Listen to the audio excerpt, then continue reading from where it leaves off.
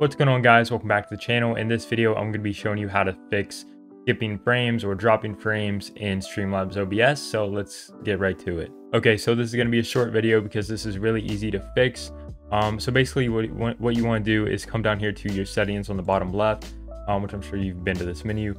And you want to come down to the advanced settings tab, and then you want to scroll down until you see network. And then here is where you want to look and see if you have, which I'm sure you do, dynamically change bitrate when dropping frames while streaming.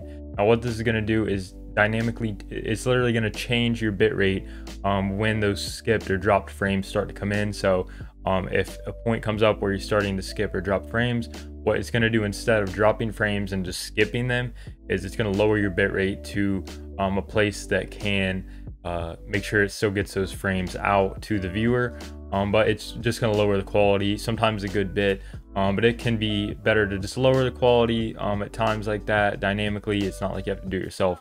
It'll just do it automatically, but I think it's better than just completely skipping frames where you don't see anything. I think it's better to just maybe have it dynamically change and have the quality drop whenever those skipped frames kind of happen, so then you don't actually miss any of the action.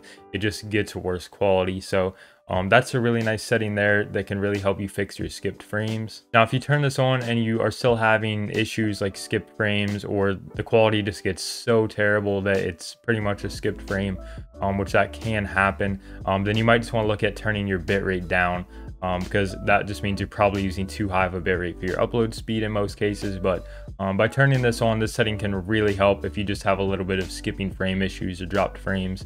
I really recommend turning on dynamically change bitrate when dropping frames, because there's nothing worse than a skippy live stream. So it's gonna do it for this tutorial. Hopefully you guys enjoyed this little short tip, and thank you all for watching. Leave a like, comment, and subscribe, and I'll see you guys in the next video.